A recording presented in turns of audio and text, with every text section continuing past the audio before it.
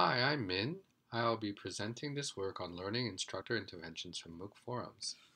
This is work carried out at the National University of Singapore. I'm representing faculty from the School of Computer from the Computer Science Department. This is joint work with our colleagues from NUS Muthu Chandrasekaran, who's the PhD student involved, Kiruthika Ragupathi, representing the Center of and for the Development of Teaching and Learning, and the Provost Office by Professor Bernard Tan. And this work is in collaboration with our colleagues at the University of Pittsburgh, Carrie Denman-Epp, and Diane Litman.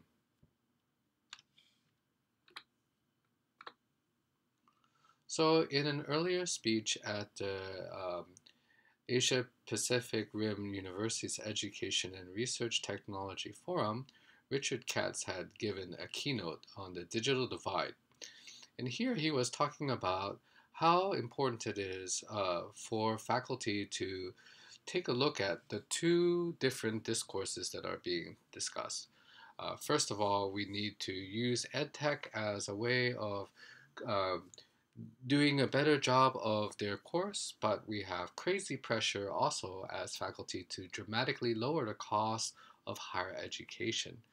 But we need to learn how to glue the technologies together that is going to make this effective. The only way that he was able to outline that we might be able to succeed at doing better at what we're doing while scaling up and lowering costs is to look at personalization technologies, right? Where everyone in every lower division course will have some type of personal Socrates to help them learn the area. So I make reference to another popular novel by Neil Stephenson, The Diamond's Age, or as he puts it in the subtitle, A Young Lady's Illustrated Primer, which talks about how an ebook of sorts of personalized technology can help a young lady learn in the future. So many of us might be aware of this particular gentleman. His name is Carl Wieman. He's a Nobel laureate in physics, and he turns his attention from physics to challenges in science education. And he came up with the idea of something called deliberate practice, which many of us understand. The idea that by employing our curriculum in a practice-based manner where somebody is able to learn a curriculum and then right away apply it to some problem settings, they will be able to master the information and content better. However, this is a problem because being able to do it very well for a small number of students doesn't scale. Okay, as you can see here, his approach required relying on a very large cadre of science and learning fellows, typically postdocs, and their initiative used over a dozen people to help faculty convert their courses from the traditional lecture-styled one to one of deliberate practice. But such a system, we couldn't envision doing that for an undergraduate level because it's simply just too costly. So there are lots of problems with the scalability of using deliberate practice.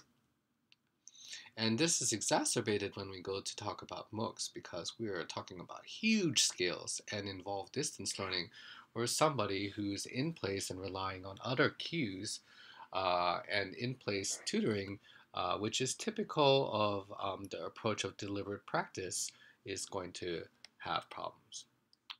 And in fact, the only place where we see face-to-face or at least some type of interaction between the students and the instructors are in discussion forums.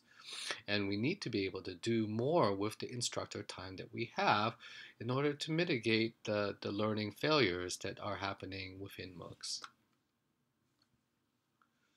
So let's think about Professor A. Here's a professor who prefers to intervene as often as possible on a discussion forum. Why, we might ask? Well, they might say to engage students and to correct misconceptions. And that would be true of many of us who might be listening to this talk. But in a MOOC, we have this big problem. It's very difficult to know, especially in a large-scale discussion forum, which threads are worthy of our time to address. In fact, if you can imagine your inbox after vacation, it's usually a nightmare. And that's exactly with the scale of emails and threads that we face as an instructor of a MOOC. So we'd like to recommend using an automated system which threads are worthy of an instructor's time to address. We can do this by obtaining training data for machine learning algorithm. So the way we do it is looking at Coursera data. Now in the Coursera data, when you look at a discussion forum, some of the threads are annotated by the system as being replied to by a staff, as you can see here in red. We're going to use those threads that we have spidered from Coursera as positive examples. And discussion forums that have a thread that was not intervened by an instructor as negative. So what we'd like to do in this research is to predict whether a staff will actually reply to an unseen thread when it is newly created on the forum, or when it's been updated by another post. We start by looking at a corpus of 61 MOOCs discussion forums. And the discussion forum threads come from a number of sub-forums which are usually typed as either homework, lecture, errata, or exam. You can see the distribution here. There are other posts that don't fall into these, but we don't take those into consideration as we consider these four the major types that we want to look at. And among these, we can see that among all of the threads, there are certain numbers that are intervened and certain numbers that are not. In fact, 26,000 threads are present in this corpus, and out of that, about 7.7 thousand of them were actually intervened by somebody on the instructing staff. We looked at what types of features of the discussion threads correlate well with intervention. And not surprisingly, but unidentified by previous work, forum type encodes intervention priority.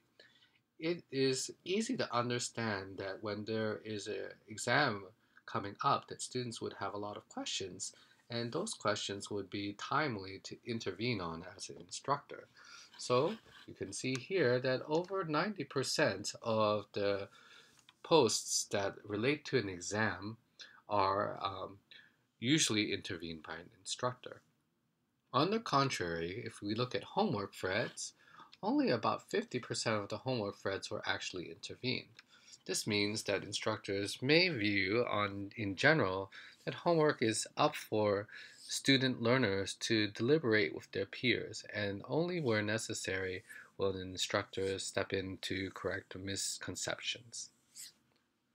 Other things that we looked at consisted of discourse cues such as agreements, affirmations, and appreciations of the original post, the length of threads of the post, including the number of posts and the number of sentences or words, and threads with deep discussions as indicated with the ratio of comments to posts. So when threads had a lot of different commentary, they might invite the instructor to intervene and clarify. So when we put all of these different features into a simple machine learning framework, some supervised machine learner, we were able to do prediction. But the prediction came with very varied performance. As you can see, we are graphing in this case F measure, which is a combination of precision and recall. And the higher F measure, the better. Some of our forums did fairly well. For example, on this machine learning course by Andrew Ng of Coursera, 64% of the posts were correctly identified by our machine learner as needing to be intervened. But other ones where the instructor doesn't intervene a lot, for example, in this music production course, or this course on computer compilers, our system did very poorly. And so you can see, even though the average is about 41%, there is a very wide variance in how well the systems did. And we think this has a lot to do with this problem of the intervention ratio. The intervention ratio tells us what percentage of posts or threads in a discussion forum were actually intervened by an instructor. you can see that some of our courses, like this medical neurology course, 71% of all the threads were intervened by some instructor. Whereas in the music production course, only 1% of the threads were actually intervened by an instructor. This wildly different ratio actually fairly well predicts how well our individual machine learning system does at predicting the results.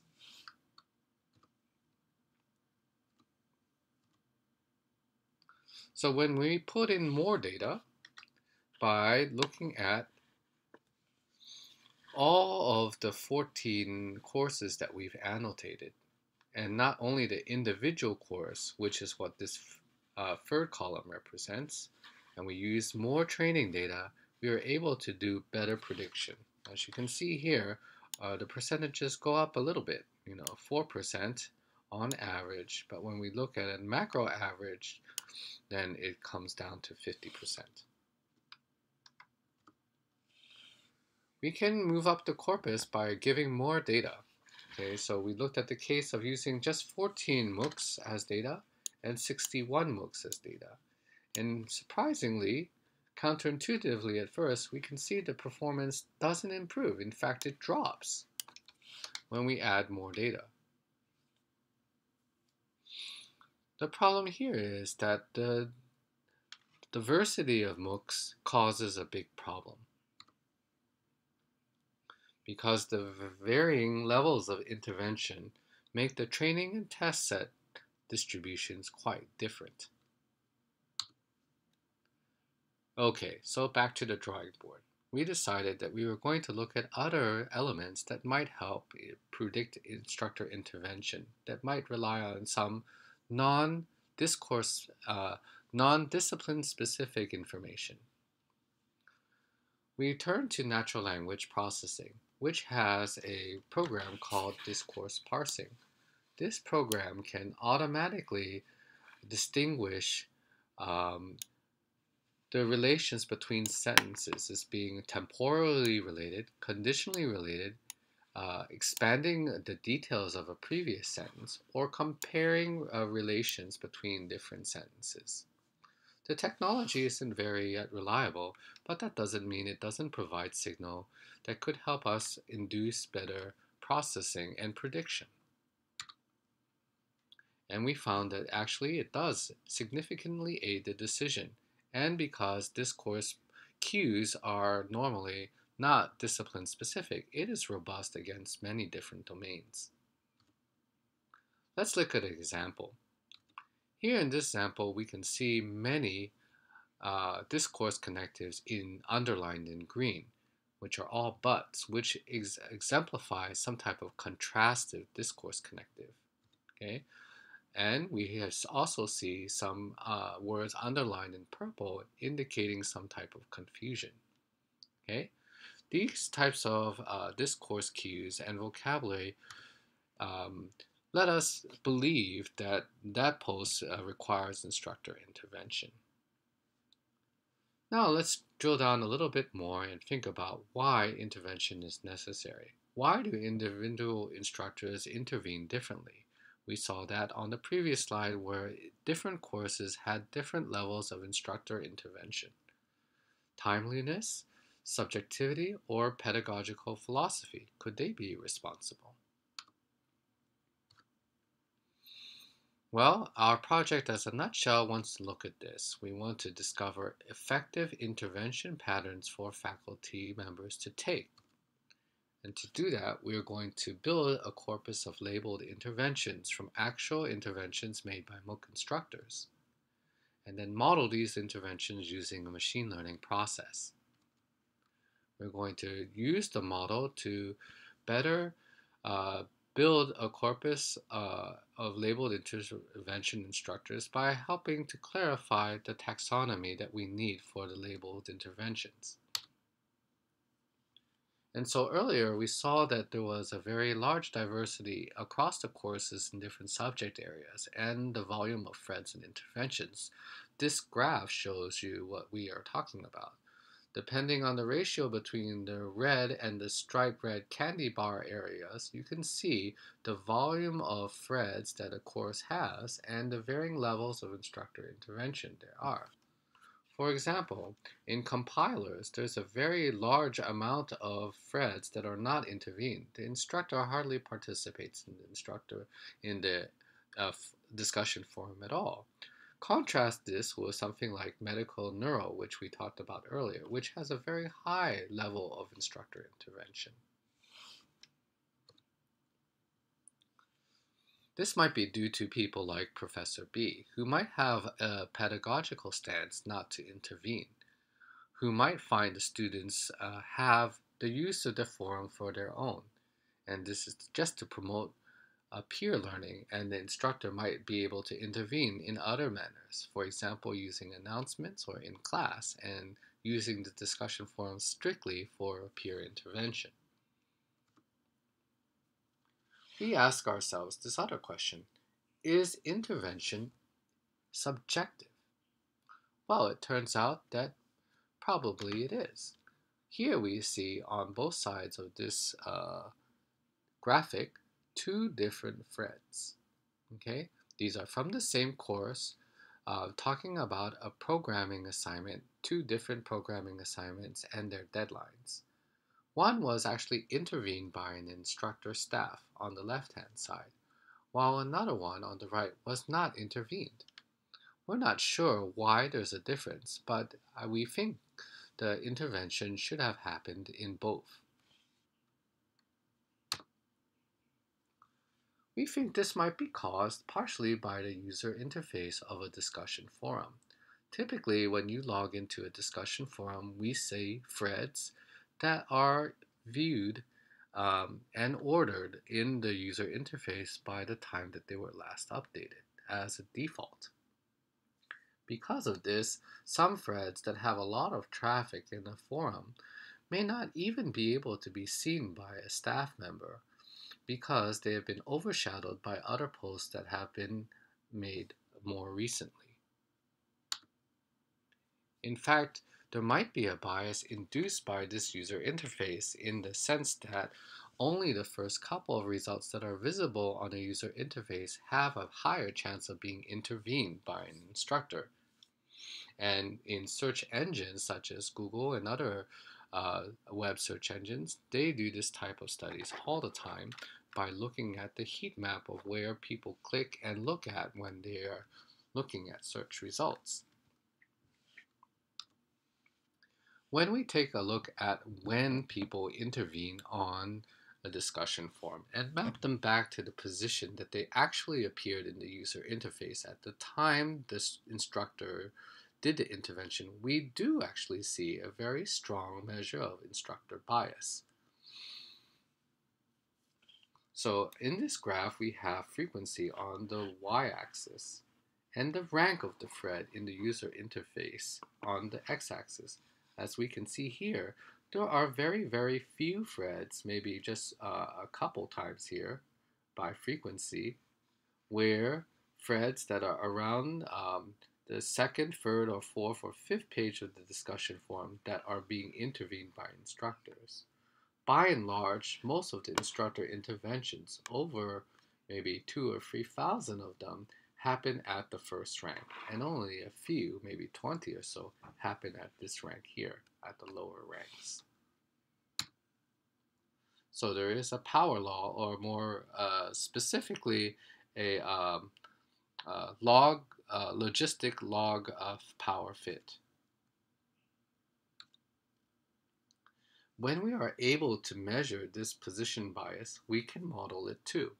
We can add the position bias feature into our classifier, and with this position bias feature, we can see a larger amount of prediction accuracy, right? So most of these results improve, and in fact, we get over 13% improvement in F measure when we use position bias as an additional feature to predict whether the instructor should intervene or not. This opens the possibility of predicting threads that are missed specifically because they did not show up on the first page of an instructor's user interface in a MOOC, and then to correct that. This is the end of our talk. We'd like to also conclude by saying that we are forming a data consortium for MOOCs. We would like to encourage you as an audience to share your data that comes from your MOOCs and ask all of us to take steps towards reproducible research by joining this data consortium. The data consortium is something that Coursera also backs. They have indicated their interest and is supporting this endeavor. We would like you to also try to reproduce experiments from our work without sharing any of your data. You can do this by going to GitHub and looking for lib4MOOC data, downloading the software, and trying to replicate our own experiments on your data.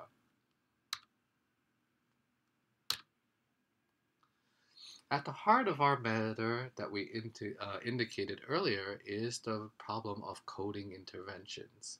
So right now, in the work that we presented, we're predicting instructor interventions, but without understanding what type of interventions they are. In our current work, we're looking at typing or coding the interventions to understand what are the reasons why an instructor would want to intervene and coming up with better guidelines for doing that. These are sample ideas for the types of transactive statements that we are going to be using to indicate what type of annotations a peer response or an instructor's intervention should be coded for. In a transactive taxonomy, we are saying that one statement of a user or a MOOC learner builds on another one. In conclusion, I'd like to thank all of our collaborators in this work and to urge you to think about big data, about small data. We need to build models for predicting interventions, and we need to also export tools for handling MOOC data and iteratively creating a data set for interventions. To do this, we've tried to make strides in this area by exporting the tools and encouraging you to make use of your data to help the community come together. We hope this type of research will enable us to build automated forum triage tools and to also build prescriptive guidelines for intervention for future faculty, because what we have prescriptive guidelines for intervention, they apply to the in-classroom setting and not to massive open online courses. Thank you very much.